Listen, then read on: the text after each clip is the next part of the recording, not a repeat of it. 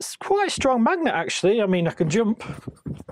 And bearing in mind I'm wearing a really thick hoodie right now because it's like, I think it's like 2 degrees outside. So this is what it would look like as I'm walking through sets and things. And hi, let's look at the cinema camera here. This is, this is a Z camera, blah, blah, blah. So hopefully, and with the mic obviously being here on my chest, the mic is what?